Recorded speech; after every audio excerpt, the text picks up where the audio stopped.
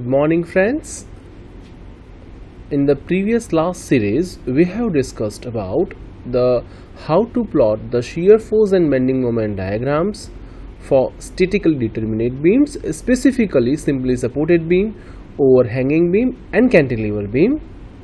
In the previous lecture, we have started a series of overhanging beam and we had solved some numericals how to plot the shear force and bending moment diagram using the basic concepts for overhanging beam. Today we are going ahead in the same series, that is plotting of shear force and bending moment diagram for overhanging beam. Before we proceed, let us start and revise. Today's objectives of the session is plus PPT. The objective of this session is to understand the concept of shear force and bending moment for overhanging beam and to understand the basic concept of shear force and bending moment. Let us revise that we did in the previous classes, that is what is shear force and bending moment. Let us revise all these things within the 5 minutes. When a beam is loaded by forces or couples, stresses and strains are created throughout the interior of the beam. These internal quantities are referred as shear force and bending moment. Let us understood this concept by using the fundamentals over here. See, refer this particular beam subjected to the various loadings. Now, if I will take a section over here, then my beam will be divided into two parts, left part as well as right part with the loadings. So, if we take a free body diagram of left part and see this section, at this section these internal quantities will be developed. These internal quantities are referred as shear force and bending moment, and our intention is to find out these internal quantities by applying the external quantities, and then we have to join those internal quantities and plot a certain diagram.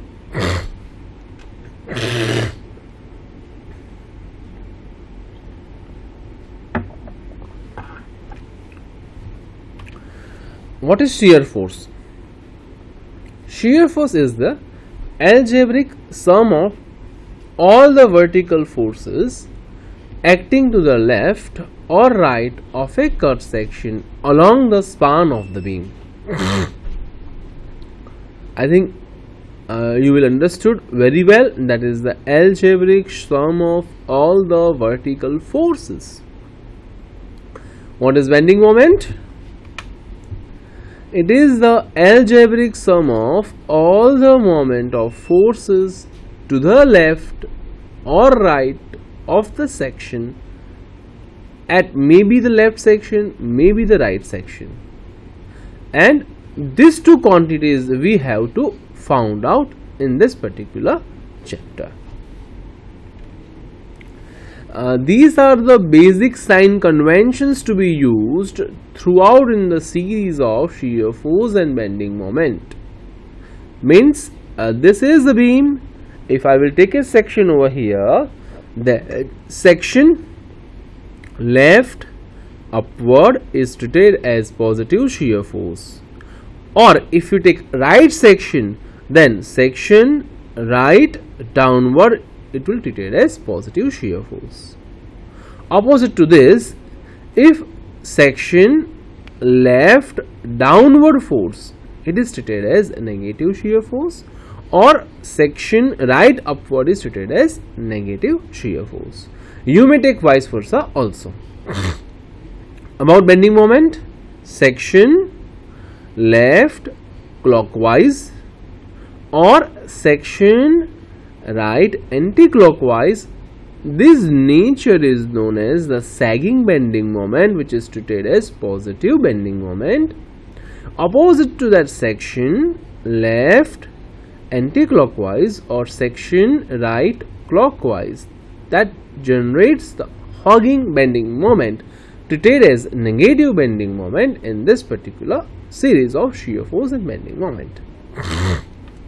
Now,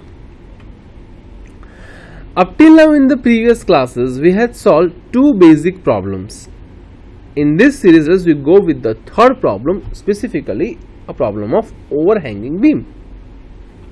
So just visualize a beam whose one end or both the ends are projected beyond the support. So this is the free part. There is no support which has been applied over here. This beam is known as overhanging beam, subjected to the UDL throughout the length of the beam. The supports distance is 4 meter and overhanging projection is of 2 meters, subjected to the UDL of 10 kilonewton per meter. So to find out the shear force and bending moment at any section or at any point, the first step is to find out the unknown parameters. The unknown parameters are support reactions. So now the step number 1 is to find out support reaction. So now at the A joint, hinge joint is there, so there are two reactions, RAH and RAB. At B only a roller support is there, so single reaction, that is the RB. And if we take the first equilibrium condition, sigma H is equal to 0, and there is not a single force, that is of horizontal force, is acting throughout the beam, hence RAH is equal to 0.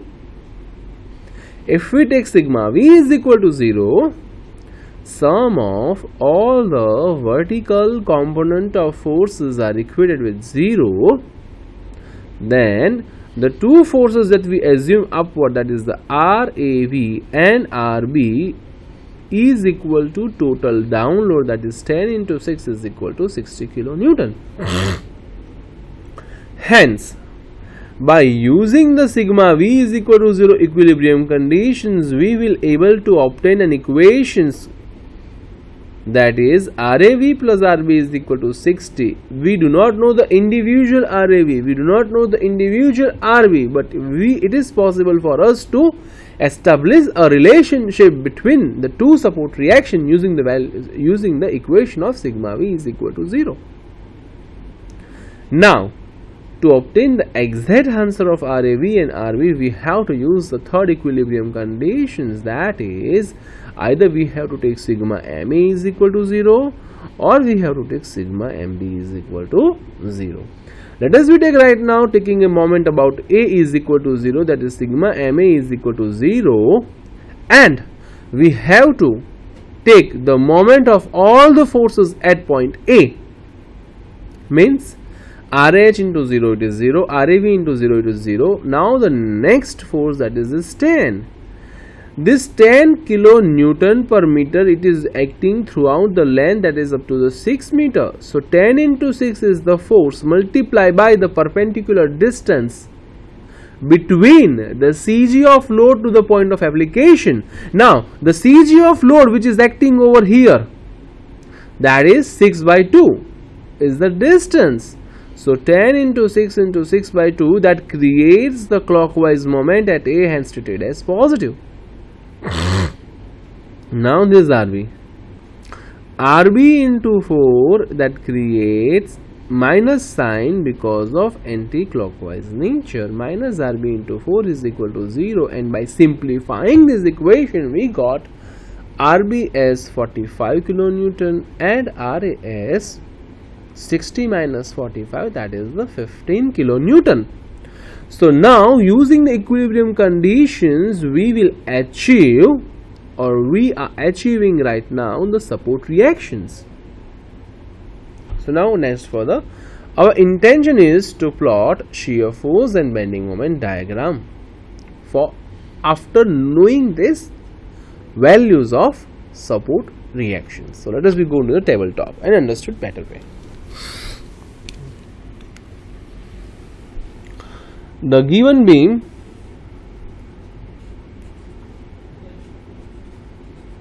this is of 4 meter, this is of 2 meter,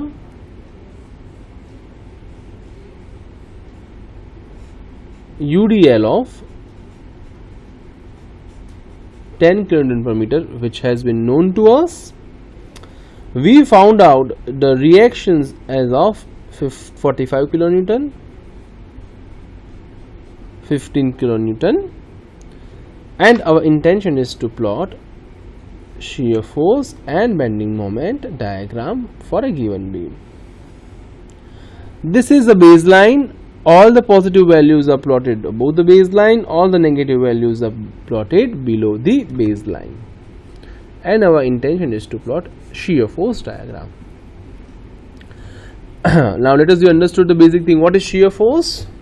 Shear force is nothing but algebraic sum of all the vertical forces. So now, if we use our fundamental concept and then plot as per that, 15 kN is the reaction at A. The 15 kN is the same value shear force at A. Then between A and B, UDL is there. So if I will write down, shear force at A is equal to plus 15 kN. Shear force at B, just left. Why just left? I am taking a section over here, just left side. Then E is equal to 15 minus 10 into 4, and this gives me 15 minus 40, this gives me 25 minus sine kilonewton. 25 suggests me it is downward. Now, how to join these two diagram? These two diagram which has been joined by, as there is a UDL, inclined straight line. This value is plus, this value is minus. Next, if we take a section just right side of B, then shear force at B just right is equal to 15 minus 10 into 4 plus 45, and we are getting over here as if 20 kilonewton plus sine. So at a point load itself, shear force suddenly changes, and this becomes minus 25 to plus 20. Obviously at C point the shear force must be 0. Let us, if we want to check it out, let us check it out. Shear force at C is equal to 15 minus 10 into 6 plus 45, and this comes to be 0. So this value is 0, and that is the UDL. It is joined by inclined straight line, and this value is positive. So we get right now a shear force diagram of overhanging beam subjected to the UDL.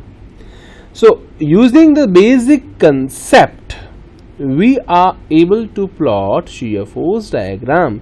You may plot this shear force diagram by taking a concept of, by taking a various section between the various points. Now, it is at most important for us to find out this distance x, where shear force is 0. Because we know the fundamental that the point at which the shear force is 0, we achieve maximum bending moment. So I have to find out the value of x. Now see the relationship is of inclined straight line. So you can find out this value of x by using the fundamental mathematics, or you can find out this value of x by using the section method, by taking a section between A and B. let us use both the approach. Let us understood both the concept, and we will find out the value of x right now. Now, to find out the value of x, let us use the pure mathematics. This angle is theta. Obviously, this angle is theta. As such, the relationship which has been given by inclined straight line. So, if we use the pure mathematics, then this distance is of 4 minus x. Now, if we use the mathematical concept, then tan theta is equal to opposite side divided by nearest side, 15 by x. The theta is remaining same for this triangle also, is equal to 25 divided by 4 minus x. So we achieve a one correlation over here, and if we simplify this one, then 4 minus x divided by x is equal to 25 by 15. Just simplify this. 4 by x minus 1 is equal to 25 by 15, and we get x is equal to 1.5 meter. You can achieve the same answer, x is equal to 1.5 meter, by taking a section between A and B. Let us solve and let us find out the same answer using the other methods, because this method of simple mathematics is applicable when there is a linear relationship is there in the shear force diagram. If non-linear relationship, maybe of just like a parabola, is there, then we cannot use this concept of mathematics. So now let us use the fundamental concept of section and find out the value of x right now over here. Now visualize over here. I am going to take a section x. This is my x, and make an equation shear force at x. X is equal to